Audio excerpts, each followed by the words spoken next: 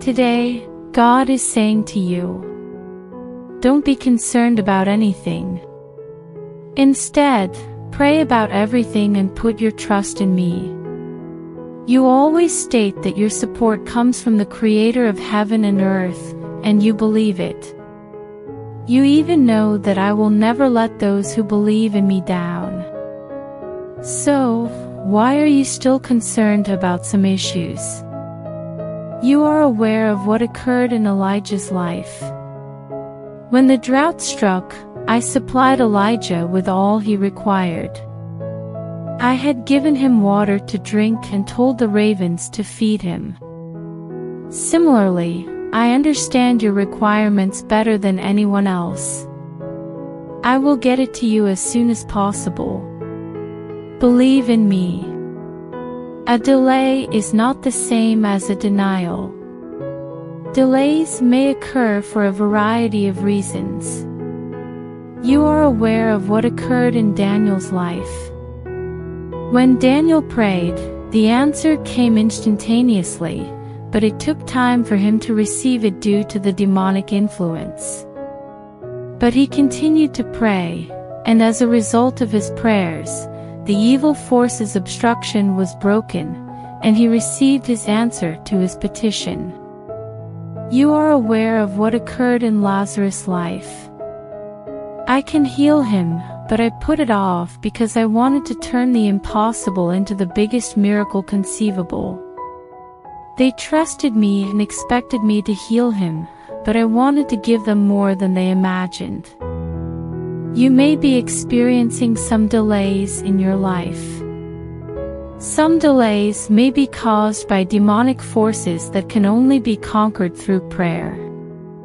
Some may be because you believed and expected me to do what you thought you needed, but I want to give you more than you asked for by performing the greatest miracle.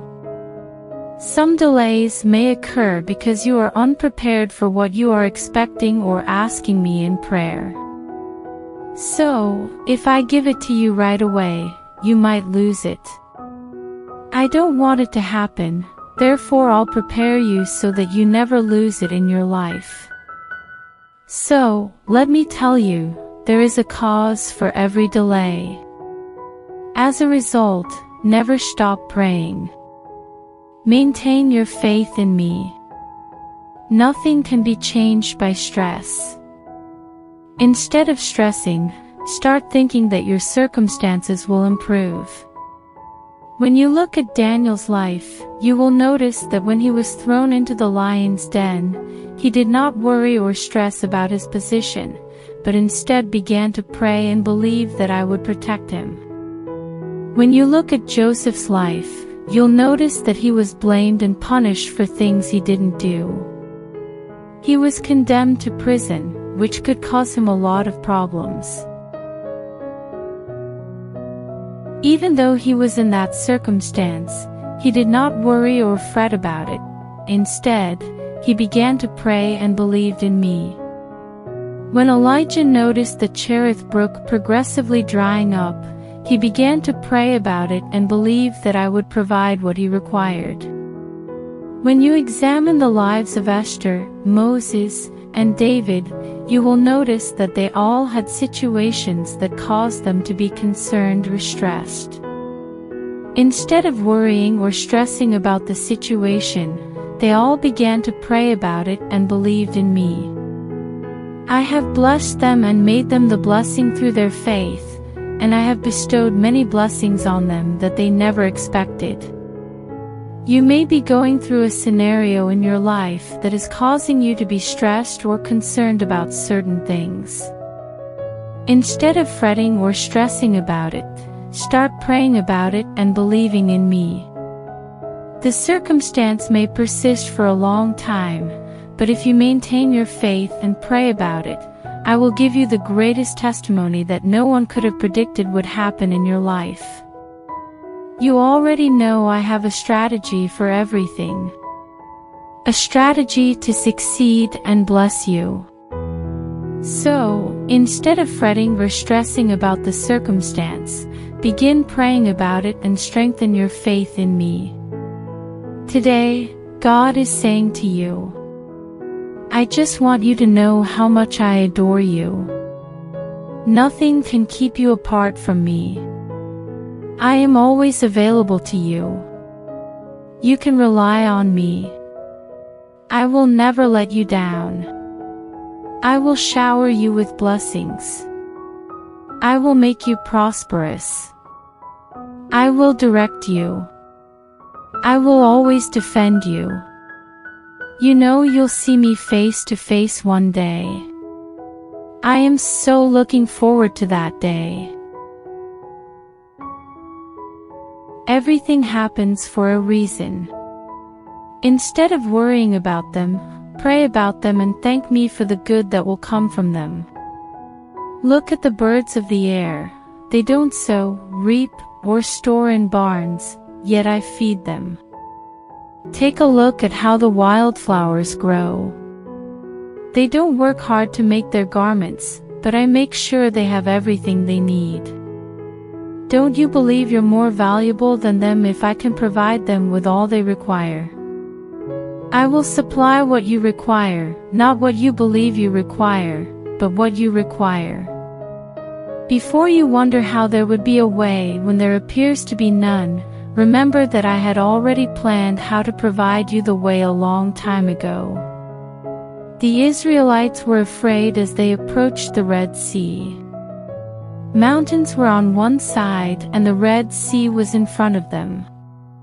They began to complain about me, saying they would rather be slaves again than die in the desert. But they had no idea that the one who had led them out of Egypt had a plan long before they arrived at the Red Sea. When a fierce storm sprang up on the lake, the waves began to rush over the boat. When the disciples witnessed the storm, even though they knew who was with them, they lost faith and began to worry. In the same way, even when you know I am with you and walk steadfastly in trust, there will be storms in your life to distract you or make you anxious or doubtful about matters over which I already have control. Don't lose sight of me at that point. Keep your faith in me. Because the storms will pass, but I shall be with you forever. I shall be loyal. I will always keep you dear to my heart. I will continue to guide you. I will continue to defend you. I will keep blessing you. I shall stick to what I stated or promised because nothing is impossible for me. Keep this in mind at all times. Your faith in me is important, as is what you always require. Let me assure you that it is impossible to please me without faith. Remember that your modest confidence in me can change everything. I can give you the miracle because of your confidence in me by surprising those who thought the miracle would never happen in your life. You are aware of the miracle that occurred in the lives of Shadrach, Meshach, and Abednego. They believed in me after being put into the hot furnace. They expected me to arrive and save them. I rescued them because of their confidence in me, and I performed the greatest miracle by saving them in front of others who thought they would die. After that, I blessed them, and through their lives, all other people learned about me and worshipped and praised me. In the same way, if you have confidence in me during your circumstance, I can still perform a miracle in your life by surprising those who thought you would never emerge out of it. I will also make you a blessing for them through that miracle.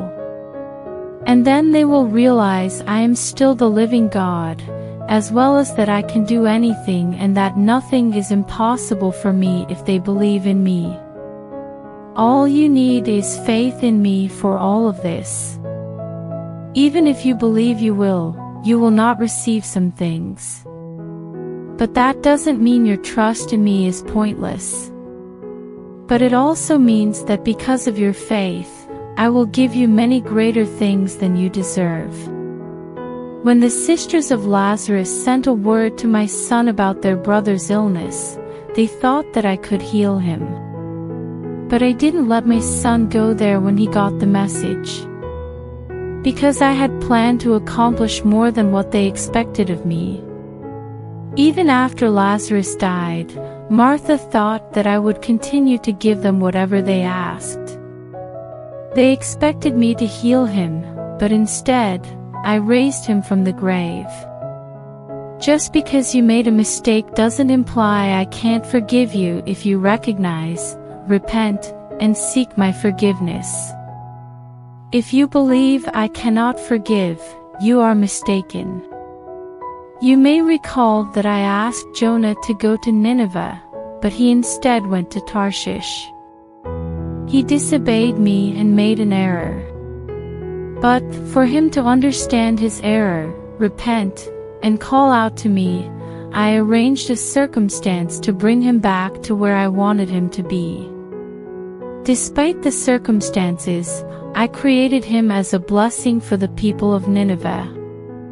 Similarly, certain things will occur in your life to cause you to realize your error and repent, as well as to reach out to me, have faith in me, and return to the blessing.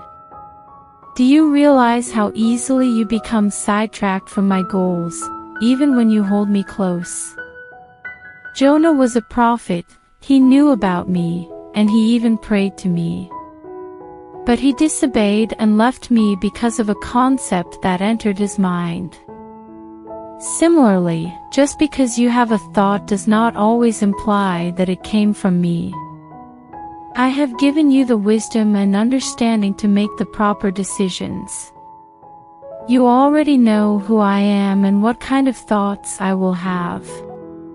So, think again before making a decision. Before making a decision, pray to me about it. I did exactly what I told to Abraham. I did what I said concerning my son. That is, if I say something, I will say it at the appropriate time. That is, if I say I will send my son back, I will do so.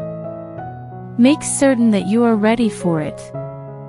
If you don't know how to prepare, ask me and I will show you how and prepare you for the glorious day ahead. Today, God is saying to you, everything serves a function. Everything that happens in your life serves a reason. Do you know that when Peter and his pals were fishing all night, I could have given them a great number of fish? But I did not do so, because I had a strategy for them. I had a plan for their lives. So, don't be concerned about what has happened or is happening in your life, or about what you have lost or have not received. Because I have a plan for you and a reason for your existence. I will make it happen when the time comes. Believe in me. They all assumed my son's death on the cross was the end of him. But they had no idea there would be a resurrection, nor did they realize that was only the beginning of some things. It is apparent from this that I, who began a good task, will faithfully complete it. I sent him for a reason, and I succeeded. Similarly, if I started anything in your life, I am still committed to seeing it through. Believe me. Where you assume the end is going to be the start of some unprecedented blessing.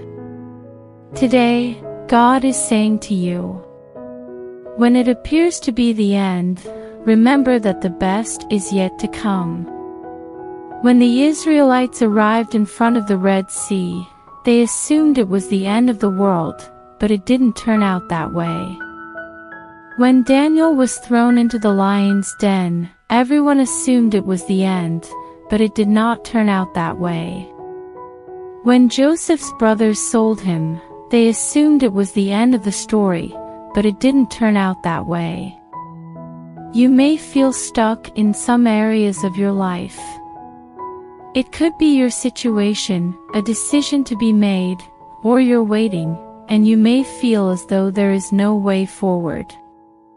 Consider what I had done for the Israelites, Daniel, and Joseph at this time.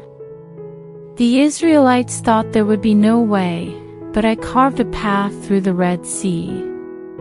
Consider Daniel and Joseph in the same way. If I was able to provide the best for the Israelites, as well as Daniel and Joseph, do you think there is anything I can't do in your life? You could argue that I am not Daniel or Joseph. I'm aware of it as well. But you should know that you are my child, and I want you to know that I, too, have a purpose for you.